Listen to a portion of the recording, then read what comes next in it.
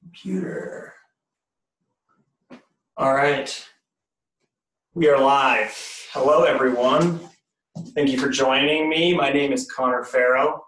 I am the U.S. Alpine Race Manager for Dynastar and Lange. Here today with Ski Racing Media to give you some updates, run you through the line, do a little virtual fit night. Such an interesting time to be alive. Normally this time of the year we'd be on the road. Some have called us road dogs as we travel around from town to town and size and fit athletes and clubs. So shout out to Ski Racing Media for making this event happen, allowing us to create a digital alternative to what we normally do. Stoked to be here today. I guess first things first, welcome to my home showroom. I'm going to start off by giving you some athlete updates and working to some product and probably bounce around, but feel free to ask any questions in the Facebook Live comment section. If you see me bending down, it's because I got another screen here, and I'm just trying to make sure that I'm answering questions as they come. So here we go. So throughout the 1920 season, Dynastar Lange athletes had some success on the World Cup circuit. Spearheading that is young gun Clement Noel, who got second in the overall for the slalom. He showed a lot of pace and speed throughout the season, back and forth with some other top athletes. Claire Derez from France won parallel slalom.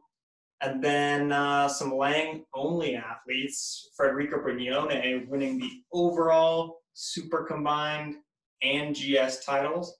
Thomas Dressen, speed guy, getting some good results in there as well. Kind of shown that with the product, it doesn't matter what discipline you're doing, but you can be fast on it. Domestically, we signed American Luke Winters this summer, which was exciting news. Luke had a fantastic season, breakthrough on the World Cup with 3 top 30s, showing some absolutely insane pace at such a young age. And I think in Valdezere, he went from 40th to 2nd after first run. So we're excited to have him on the blue skis and see what he can do this year. Additionally, we have American Ben Ritchie, who won the NORAM overall this year, and he's got some World Cup starts for slalom. So we're excited to see, won the NORAM slalom title. So we're excited to see what he can do as a full-timer on the World Cup circuit. And so congrats to these athletes and every athlete, and I will hop into some product. First, I'll start with some ski updates. As you can see, we have this lovely new graphic, goes super well with the Lange boot. And the story behind this, there were focus groups in a number of countries. It was picked by the consumers, kids ages U12 to U21, and the consumer picked it. You guys picked it, so we ran with it, and it looks great. Some of the updates include the 165 men's slalom ski. That ski is reinforced with metal from sidewall to sidewall. So, it's going to provide some stability, especially torsionally, for athletes on every single, condition there is. So look out for that. In addition, the women's 188 30-meter ski is reinforced. And a couple of those tweener sizes, the 175 and 182, are also reinforced. We also have up here is the Course Masters GS ski. As you can see, can't really tell if you can tell, but this is definitely wider, 70 underfoot rather than the 65.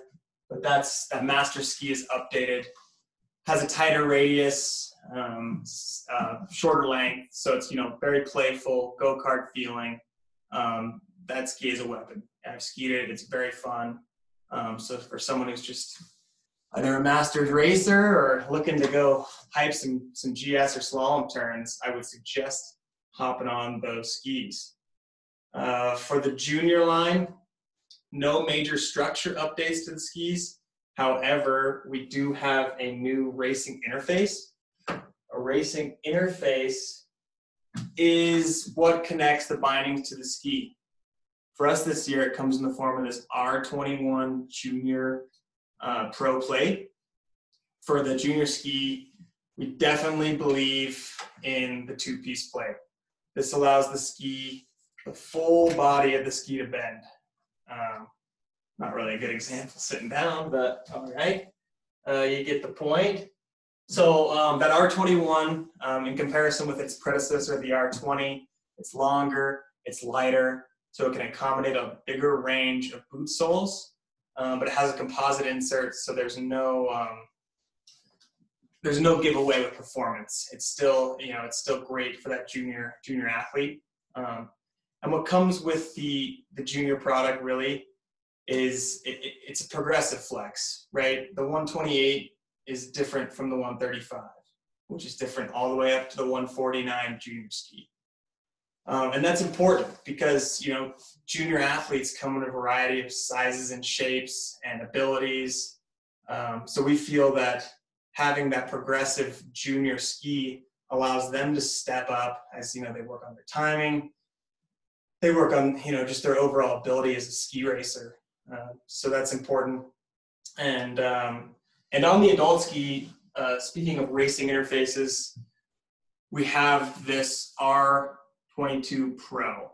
And this is the one-piece World Cup tested at the highest level, validated at the World Cup, and trickles all the way down to the junior program product. This, one-piece plate, we moved over a couple of years ago from a two-piece, and, it's working. So excited to be offering the R22 Pro on all the adult and tweener products again. And yeah, as far as junior product goes, kind of wraps it up. So I think I'll, on the ski side, move over to some boots. Not much has changed. The Lange boot is the boot. It's got progressive flex, gives you that touch, that feather throughout the whole turn, no gas pedal on and off. It really allows an athlete of any age and ability to work on their timing and get better. And we've seen this from an 8-year-old up to someone racing the Europa Cup level. Getting on this boot is going to help you get better. It's going to help you progress faster. Part of what comes with that is the technology. And, once again, the technology is validated at the World Cup level. It trickles its way down to the junior program. And this year especially, we're excited to be offering a new junior boot with World Cup technology. This is the Z Soft. So historically, the jump has gone from a 110 short cuff up to a ZJ Plus. This is a World Cup lasted 92 plus millimeter, while that 110 short cuff is a 97 lasted millimeter. So it's going to give that junior athlete the same stiffness, but a more with less volume comes with less volume comes more reactivity. So an athlete in this boot, maybe they're a second year U16, first year U16, second year U14, whatever, their ability has surpassed that short cuff, wide last junior boot, and now they're ready to jump into a more adult fit and continue to get better. So this boot is awesome. Any junior athlete interested should get it in that. With all our boots, comes the technology of dual core. Dual core is a game changer. What it is it's called the power injection method. We have multiple durometers being the hardness of the plastic being injected simultaneously into a boot mold. Here is a nice example. So as you can see, white plastic, blue plastic, two different kinds of stiffnesses of plastic allow for the boot to just, what I already talked about, the progressive flex. And and that's carried in all of our lines. Think of it as a dual core sandwich, a hard plastic, a softer plastic, and a hard plastic. So when it flexes, it really allows the elasticity of the boot to move throughout and transfer power throughout the entire turn. That progressive flex, less on and off. In addition to that, we have, the bindings, and this is kind of when it gets into the actual fit day. The reason why us ski reps travel around these events, to give you suggestions on what product to get on. For us at Dynastar Lange, we have a sizing chart. This thing is awesome. Probably can't see it that well. But my contact information will be available in Ski Racing Media's Facebook page in the comment section below, as well as at the virtual Fit Night page. So, if you have questions about height and weight and what binding to be in, some of the bindings are compatible with the R21 plate, the junior plate. Some are only compatible with the R22 plate. So, these are super commonly asked questions. They're super easy to answer. So feel free to reach out to me directly. In addition to that, I have a bunch of other resources available that I'm happy to share. Sizing fit guides. A commonly asked question I get a lot would be the difference between our 149 junior slalom and our 150 tweener slalom. Or the 165 junior GS and the 165 tweener GS. Pretty much the same length ski, but what the difference is the plate. One comes with the R21, one comes with the R22. In the case of the slalom ski, that 149 is a true junior ski. The construction is made for a junior athlete, as where the 150 is gonna be a little bit stiffer, and it's a true tweener ski, bridging the gap between the junior and adult FIS line. So for that U16 age, that's a great ski, a good jump. And there's no need to jump all the way up to the FIS ski, especially when the radius of the course, might not be the best for certain athletes at a U16 age. And same with the 165 GS. We have one with a 2-piece plate, we have one with a 1-piece, the R22 Pro World Cup plate. So, those are commonly asked questions. Others include, what flex boot should I be in? And this is going to be really crucial this year, and it's to have coaches involved with the with the whole process, and they for the most part are 100% involved, and it makes our life way easier because we don't get to see the athletes ski. We're not with them day to day. So even when we did get to come around and you get to try on boots in person, it's still tough because we don't get to see you on snow, see what kind of skier you are, how strong you are, et cetera. And your coach is, seeing you in the gym every day, seeing you on the hill. Another important factor is, your parents, they're watching you grow too. They know how strong you are. They're the ones feeding the athlete.